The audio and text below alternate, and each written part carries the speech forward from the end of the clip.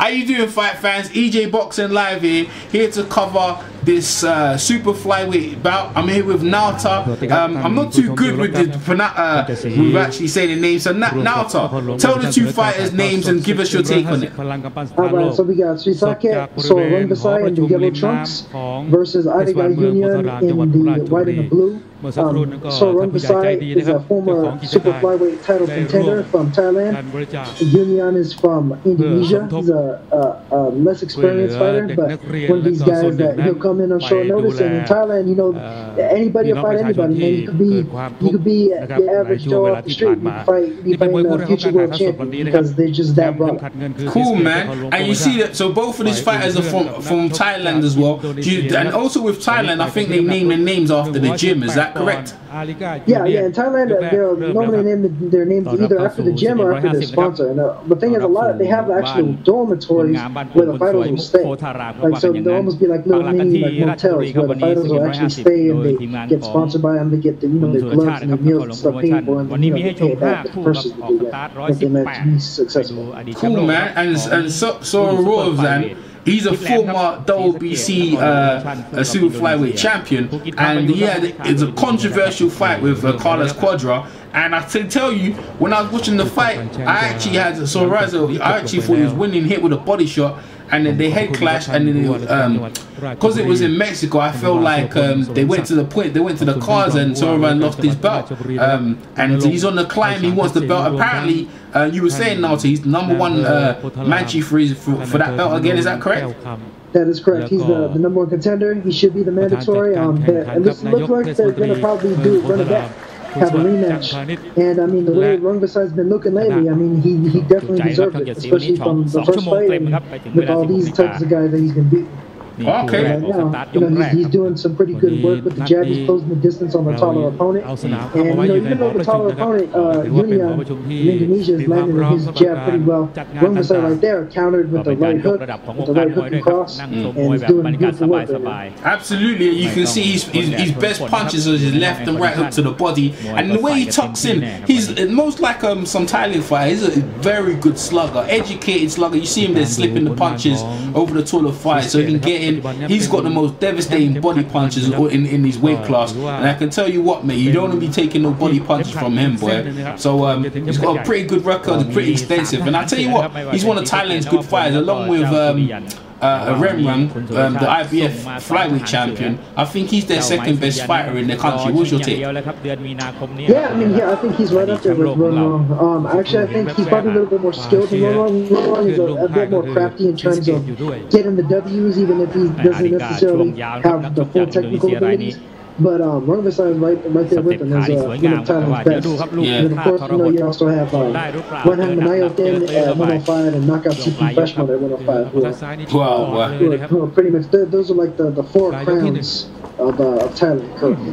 Wow, you got me on that one there. Alright, round one's in the books. Who do you think scored? Who do you think won that round? That one was actually pretty close. I mean, Yunian did pretty good work. But I think Rungvisai was landing the sharper blows, as you can see right there, the little uppercut. He was ready to follow up with the right hand, but didn't throw it against the high guard. Yeah. So Rungvisai took the first. Yeah, it looks like it. And he's still moving in. I'll give him the first round as well. And you get me, this fight, sort of his schedule. I think it's scheduled for 10 rounds. But he's definitely on the comeback, obviously, after losing his title. So we're gonna see see what he does there. But it's an interesting content that he is. Call the action. Go ahead, Nauta. Call the action. Actually, the fight was scheduled for 6 rounds. Actually, oh yeah, you're right. Yeah, man. I mean, Yunian, for a guy that's only let's see, it was about he was 3-4 before this fight took place. He's boxing pretty well, but a lot of these guys from Thailand and Indonesia, they're also Muay Thai fighters. So even though they don't have glossy boxing records, most of them are very, very experienced combatants, just in fighting good. And as you can see right here, now he's turned southpaw and he's landing the left pretty well. But he just turned back orthodox, and immediately Rungvisai was able to counter with the jab. Yeah, the jab on him. That's what I was going to say. The way he can switch punches, he's very schooled in boxing as well. And the thing is, from their young, most of these Thai fighters, they learn to fight Thai boxing as well. But I'm not surprised, they've been pretty decent MMA fighters. But I don't think they've got submissions. But bloody they They know how to fucking kick and punch, boy, for real. From when they were born, man. They could take people out. Yeah, I mean, it's pretty much the national pastime. You know, Muay Thai is like the national pastime in Thailand. And really, a lot of the best Muay Thai fighters will transition over to boxing simply because they get paid more. Because with Muay Thai, it's mostly just fighters from Thailand. With boxing, it's fighters from all over the world. So the pensions are a little bit higher. Hey, this fight's heating up, man. There's some heated exchanges in there. And I can tell you what, man, I think the game plans have gone out the window. And these two are just going for it. Look, they're caught up in the exchanges right now, boy. Yeah, man, Yunian has proven to be more difficult than his record would show. You know, a little bit like Orlando Sanido, for instance. Guy that doesn't have a glossy record, but when you get in there with him, he's a tough pill to swallow. And he's gauging the distance really well. Rungvisai is trying to close the distance, and he's trying to land that wicked right hand to the body. As you can see right there, he just hurt. Left hook, right hand. You see the mouthpiece showing off the taller opponent. I can tell you what, man, he's feeling some of his body shots here, man. He's tucking up. That's round 2 in the books, and I tell you what, that was a better round actually for the challenger. Yeah. You see the Thailand crowd on hand in there, come to see this fight. They're cheering them on, and I tell you what, man, a proud Thailand fighter at that, man. Look at these shots in the slow mo. Beautiful left upper, left shots. Right uppercuts. Yeah, right now the Indonesian fighter Yunian is one bad one, so it looks like the crowd was a little bit upset at that. So Rungvisai is coming out with full force in the third round, trying to knock him out to the body. Yeah, he's just walking him down, have no respect for each other. He got no respect for what this guy's bringing, and he's just digging in and digging the punches underneath the elbow. And you can see some of these punches having an effect. As you can see, the taller guy's holding his elbows down now. Look, you can see, look, he's tucking it now, he's tying up as well. Rungvisai's closing the distance because Yunian is definitely hurt to the body.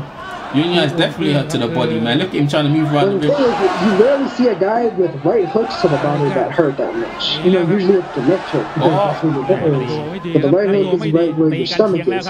So, I mean, he's doing some good damage right there. Young's giving ground, and not because he wants to, mate. He's on his bike, mate. And his punches is digging in. Look at him. He started to clown around and that. And the thing is, he's more concerned about survival than he is trying to land punches. Look, he's actually basically punching, trying to keep it long range, which he should have done from before because he's got the reach advantage. But I tell you what, Srisaket, he's just closing the distance and he's just whipping him in. Every punch, he's doing the right thing of tying him up. The referee done a good job of breaking there. Look, man, them punches are like body punches. You may start feeling that in the later rounds you start to feel them, and I think he's feeling them. Look at that. That was a beautiful right up cross to the body. You can just tell by the look on Rungvisai's face, he's looking to kill, man. He's looking to crush this guy and fold him in half with that chest. Yeah, man. I mean, he wants Carlos Quadro bad, man. He will do whatever he wants to do just to get back up there to get his belt back. Because he felt like he was wrong. And look at his body punches, man. The referee's throwing him, man. I tell you what, man. You can see this contest is warming up. Scheduled for 6th round. There's another left hook to the body again. What? So, woof. He's just walking him down now. Like stalking predator. Yeah, Yunian doesn't have much defense other than to tie up at the moment. No. He needs to catch his win. Yeah, he turns up, so. Yeah, Rungvisai just walking him down, slowly pacing him. And the thing is, he's not holding a hard pace. He's just slipping. He's well schooled. Man, more like a Thailand Mike Tyson, bro, the way he's slipping in. Look how he's just walking him down, man. Was that the end of round 3? Yeah, it's the end of round 3. I'll give Rungvisai the round. This is slow-mo. Go ahead now, to tell who's getting the slow-mo. Yeah, man, he's basically just leveling up the same combination over and over again, hitting him with the jab to the head and then the right hook to the body as he lifts his hands up. It's a combination that's been working beautifully for him. Round 4 commenced. Scheduled for 6. EJ Boxing Live here with Nauta. Cover Rungvisai, former WBC super flyweight champion, on the come up trying to get his belt back off Carlos Quadro. And I can tell you what, man, he looks like he's just trying to keep this guy off with everything he can. I don't know if he can, boy. If he can go to 6 rounds, boy. And that's a left hook, that's a right hook to the body, right uppercut to the body. That looked painful, man. Rungvisai, he's buckling this man with every shot he's throwing, and even right there, as he missed, you could see the amount of force he's putting in every shot. Every shot he's throwing in, man. Look at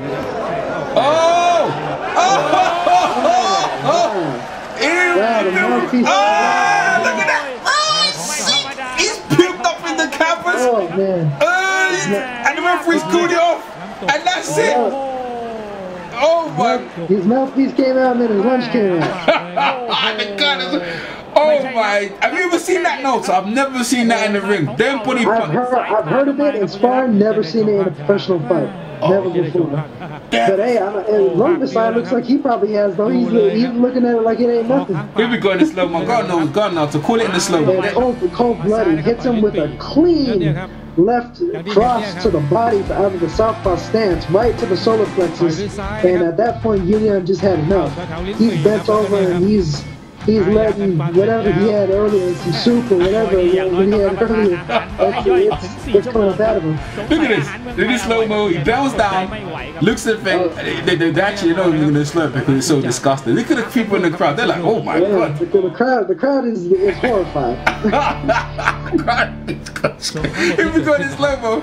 Yeah, listen, listen, if you're an opponent and you're seeing that Rungvisai do that, you're thinking, what the? I think it's just slow-mos of the whole bout. But that punch to the he got him right on the button in the stomach, and everything he ate from the previous 2 days just came out of his body, man. Yeah, well, and the thing is, he warmed him up with all those previous right hooks to the body. Your stomach is pretty much center, slightly to the left. There it is. And yeah, right there, that left cross out of the southpaw stance. These are the sort of punches. I mean, from us. And at that point, Srisaket just turned around because he knew it was over. He knew that. Look at this. Look how he just leant over and this. Oh God, there's this vomited all over. There's the martial ceremony is gonna say. ก็คือศรีสะเกษนะครับนครหลวงโปรโมชั่นก็ต่อยนักมวยชาวอินโดนีเซียนะครับถึงกับป้องแล้วก็ Boy, I think that's by technical knockout. Yeah, that's it, man. Alright, EJ Boxing Live. Now, till we catch you next one. Peace.